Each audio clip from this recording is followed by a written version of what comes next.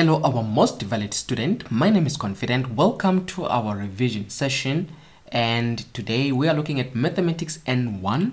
And the topic that I chose for you is the subject of formula. Usually it's called change of the subject of formula. And I just brought in a question, and from one of the previous papers, it was worth 4 marks. And you are supposed to, it says, as you can see, the topic is subject of formula. It's under algebra, and then it says make P the subject of the formula. So given that, we are supposed to make P the subject of the formula, meaning at the end of the day you must have P is equal to whatever in terms of T, pi, and G. Now there are a few concepts here that I want to go through for you to be able to effectively make that P the subject of the formula. So remember, we are looking at P, and there is our P there. Now how do you separate P from whatever we have? First things first, you have got 2 pi and the square root. You need to know that the 2 pi and the square root are multiplying there. Or you can just say they have a bracket in there. So just need to know that it's 2 pi, actually it's 2 times pi times whatever we're having. And having done that, the first things first is to get rid of this particular 2 pi so that we're left only with the square root. And remember, I said 2 pi is multiplying that square root. So the opposite of multiplication, you have to divide. Now don't be tempted, remember, don't be tempted to take this 2 pi so that it crosses the equal sign and you have got 2t minus 2 pi equal to whatever we're having. That method is wrong. Why? Because you have a multiplication sign there. The only time you can take 2 pi to the other side is either when they have a negative sign or there is a positive sign. Then you can manage to make it cross to the other side. Now if there is a multiplication sign here, the only thing to do is to do the opposite of multiplication, and the opposite of multiplication is division. So you divide by 2 pi, and what you do on the left, you do on the right, you divide by 2 pi, so that you can scratch out the 2 pi. And when you have done that, when 2 pi is gone, what you have therefore is t over 2 pi is equal to square root of p over g. So that is how you need to get rid of that 2 pi. Now the next part that you need to do, if I can just show you a few things here, the next thing that I need to do is to understand what that square root means. When you see a sign like this, it means there is a bracket and the power there is a half. That's what it means. And then when you see a sign like that, maybe there is a number 3 there, it means there is a bracket and the power there is 1 over 3. So when you see an n, we call that nth root, or you have a bracket and you've got 1 over n. So remember that this is what we mean when we've got a cube root. Now why is it that in the first one is called a 2? Because by default this is called a square root. So when it's a square root, sometimes actually the calculator does not indicate the number there. So when you see no number and you just see that sign, you must know that particular number there is a 2. It means square root sign.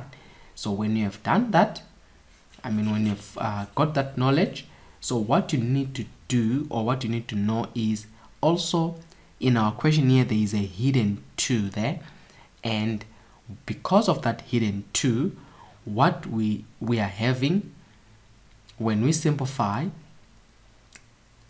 if I can just write it here, so what we are having is, we are having t is equal to, t over 2 pi is equal to, then I put that bracket, as I said, it's p over g, and the power there is 1 over 2. That's what it means. Now for me to be able to get rid of that power 1 over 2, I need, again, you see it's 1 over 2, and I need to multiply by the inverse of 1 over 2, meaning I need to multiply that power by 2 over 1, and what I do on the left I must do on the right. So I must put a bracket like that. Now whenever there is no power indicated, it means it's power 1, because power 1 doesn't change anything. And I also must multiply by 2 over 1. So that is what you do. What you do on the left, you need to do on the right. I multiplied by 2 over 1. The reason being 1 over 2 times 2 over 1 is a 1. You can test that and say with the calculator, 1 over 2 times 2 over 1. You see that it gives me a 1. So in other ways, the 2 and the 2 will cancel, so that I've got 1 remaining. That is how you can get rid of that particular square root. So what you have now will be t over 2 pi, and then remember now 1 times 2 over 1, it is now to the power of 2. It is equal to p over g. That's what we're having.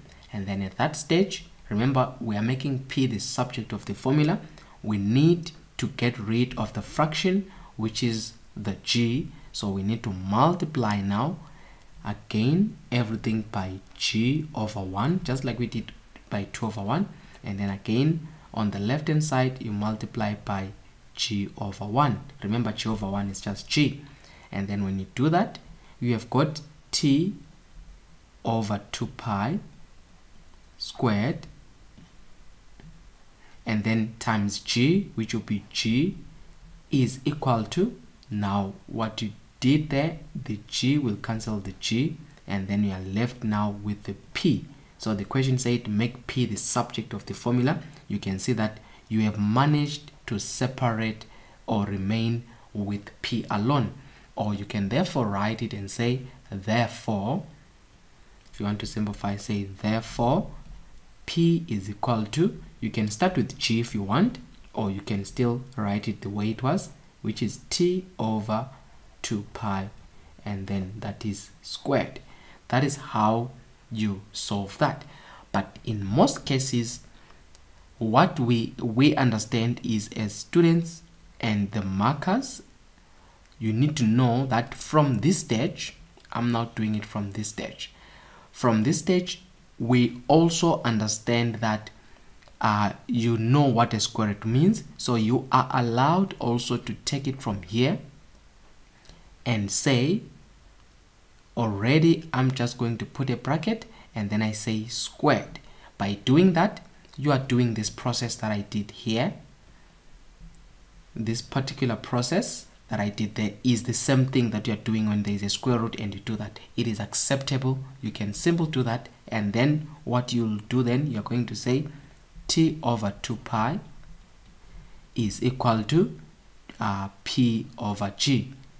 That is accepted. And then from there, you now multiply by your g. You multiply by your g. Oh, sorry about that. Before that one, remember what you do on the left, I'm forgetting, you must do on the right. So you need also to come here and you say square. So when you do that, so you'll be having that as a squared.